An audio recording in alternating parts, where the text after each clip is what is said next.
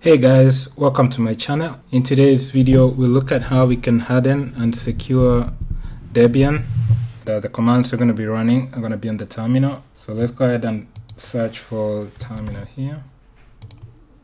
And then we'll begin. So the first thing you want to do is you want to make sure that the packages on your system are up to date. There's different commands you can run. You can do sudo update and then sudo upgrade -y. So this command could take a while depending on how long it's been since you did the upgrade. So I'm not going to run this command. The other command you might want to run is sudo dist upgrade -y, and then you can do apt auto remove to remove unnecessary packages -y. So the next thing you want to do is you want to secure your accounts. Now you can disable root login, and you can do that by running the command sudo pass wd -l root, and that should disable root login. And you can also restrict SSH access by removing root login. We'll need to edit the sshd config file. So using our text editor, we can do sudo nano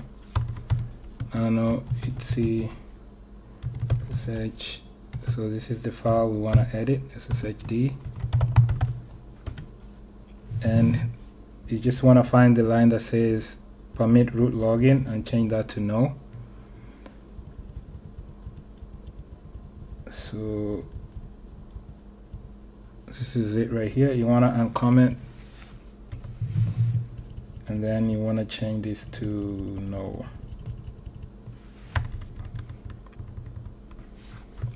Now if you're using SSH keys only for login, you can also edit the line that says password authentication. You can change that one to no as well.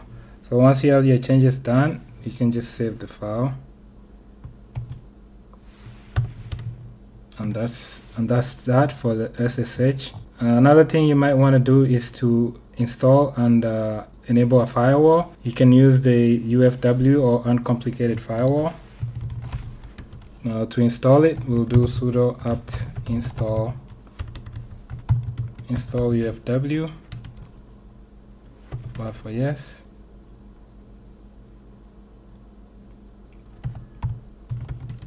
And now you can configure some rules. You can say, for instance, to deny all incoming, anything that's coming from outside your computer or your network into trying to access your computer. You can deny that using sudo UFW default deny incoming.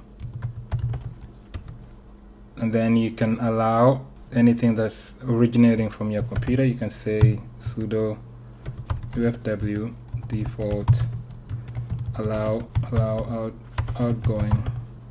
And if you have, say, applications or services you want to access on this computer, you can allow those services using rules. So let's say you want to allow access to SSH, you can do sudo UFW allow SSH. If you wanted to allow HTTP, HTTPS, you can allow those, and then you can go ahead and enable the firewall. Sudo UFW enable. Now we can check the status of the UFW. You can say sudo UFW status,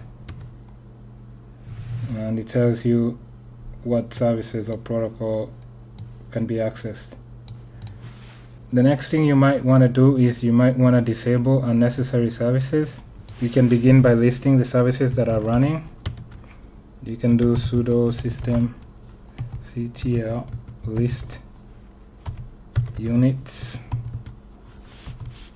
type equals service, type service, and then state equals running, and this should give you a list of all the services that are running. Now when it comes to disabling a service, the command you'll use is sudo systemctl disable now, and then you'll have to put the name of the service. Let's say avh daemon, and that disables that service. So you have to know what services you don't need. Now if you wanted to audit your system, there's different tools available that you can use. Now with the tools for auditing, so with an auditing tool, there's different things it can check for you, like what services are running, what you have configured, and what you might need to configure or what you need to disable. Let's see. So let's go ahead and see an example of an auditing tool. We can install a tool called Linus. So to install it, sudo apt install Linus.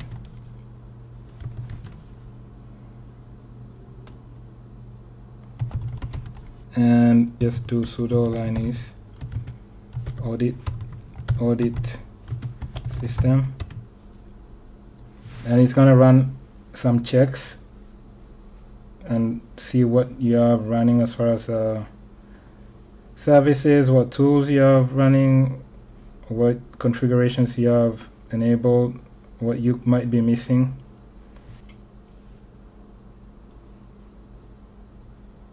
So as you can see, it's doing quite a few checks on here, and this could take a while. Once it's done, you can go through the output and decide what you think you might need to fix on your device. So I'll go ahead and end this. So there's many more things you might want to do. For instance, you'll need to consider doing regular backups. So you could also do unattended upgrades. So you could run commands to do unattended upgrades. You can do sudo apt install and then unattended upgrades, and then you can also do sudo dpkg reconfigure unattended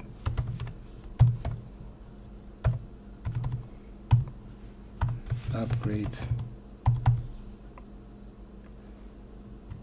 So you could also monitor logs on your system.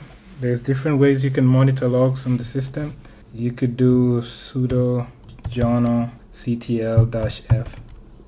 This would allow you to view logs as they come in. So you could have a terminal running, and any new logs that come in, you'll be able to see those logs. You can also filter the logs on the system if you want to see specific logs. So you can add grep to filter the logs. So if I end this, I could do CTL, and then I could grep for, let's say I just want to see for the user ino. So you can go through the logs and see what the user ino might have done on the system. So that's all for this video. So there's many other things you can do to harden and secure your Debian machine. So those are just some of the things you can do. I hope this information has been helpful. I'll catch you on my next video. Thanks. Bye.